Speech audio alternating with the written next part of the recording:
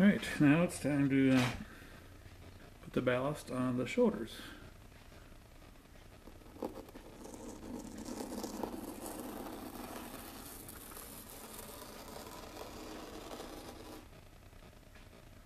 Start by putting it right on the ties.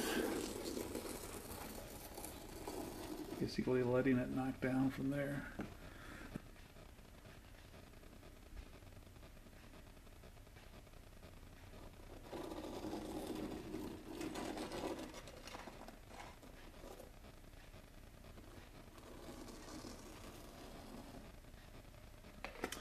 Alright, I use my fingers to knock it down.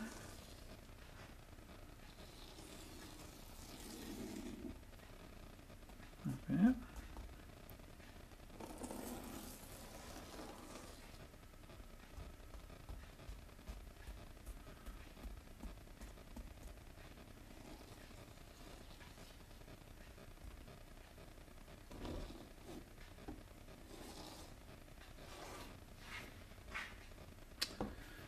Then put ballast on the rest of the shoulder.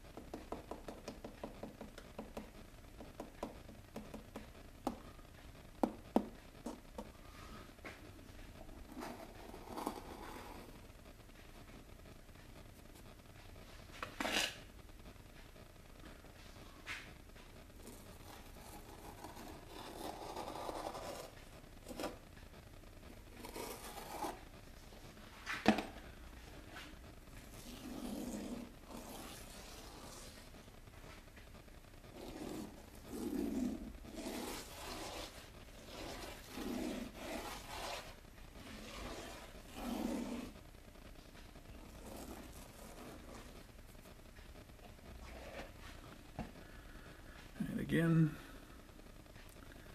knock the grains of ballast off of the rail. Like that. Use my finger to knock it off of the ties.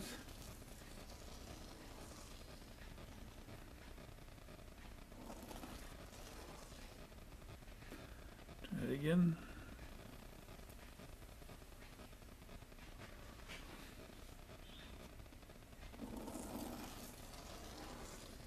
And just pat the shoulders a little bit to get it to go back. Make sure there's no ridges. Have the ballast go back in between the ties.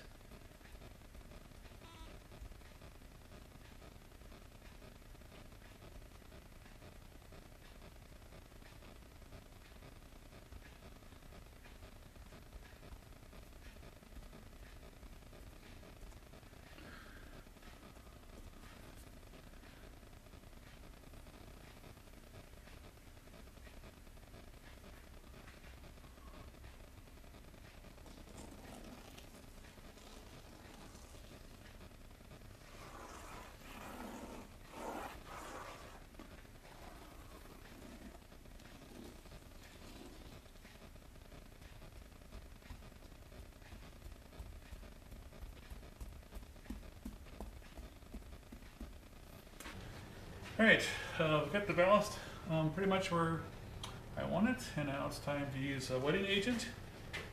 Just using a spray bottle from Walmart for 97 cents, filled with 70% isopropyl alcohol, rubbing alcohol basically. And I'm going to spray this on here, and I use this alcohol again because it's got a very low surface tension, and when it hits the ballast it won't disturb it. At least that's the plan. One thing,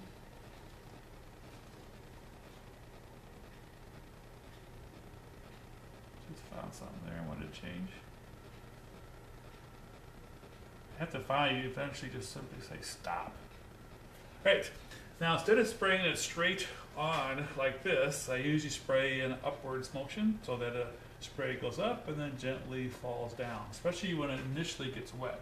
So I'll just be back here and we'll just put a mist up. And again, the mist goes up and then gently falls on the ballast.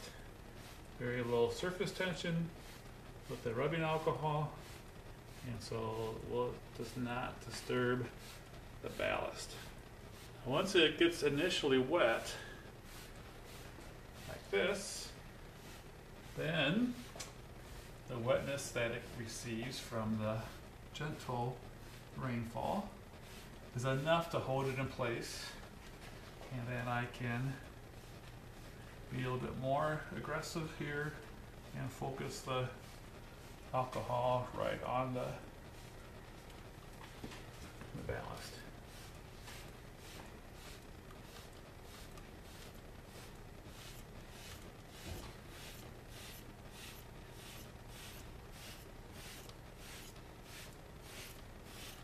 And just have to really, really drench it good.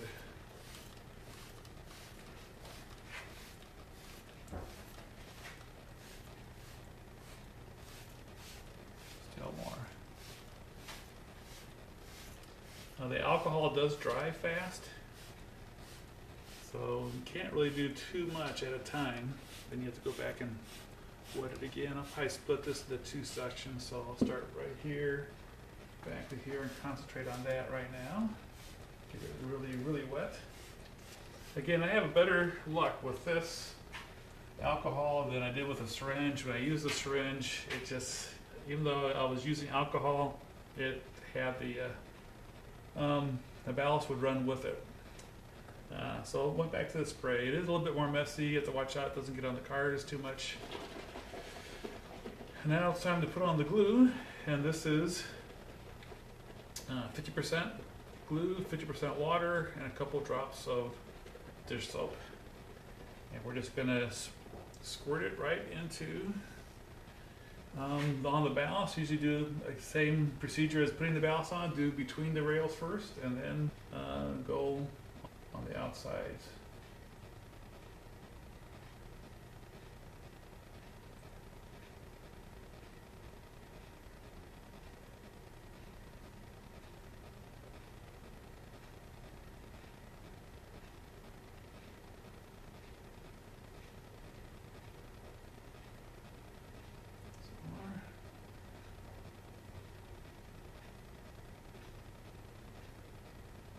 Much better.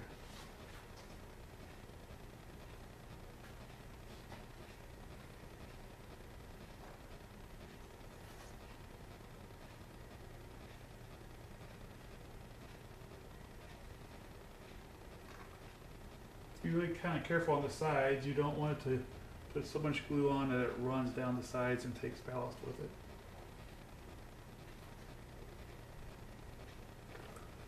I do, right after I put the glue on, I do take a toothpick here, and I do one more time to make sure there's no ballast on the inside of the rails.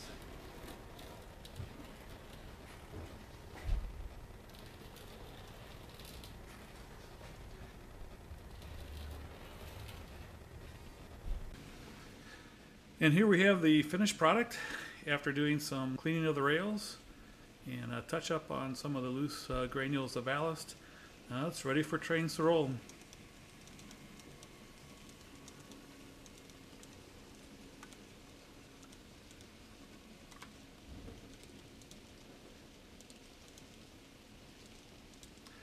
Still have some weathering to do, which I'll be doing with the airbrush in a little bit, probably maybe later this week. But overall, it's pretty much done.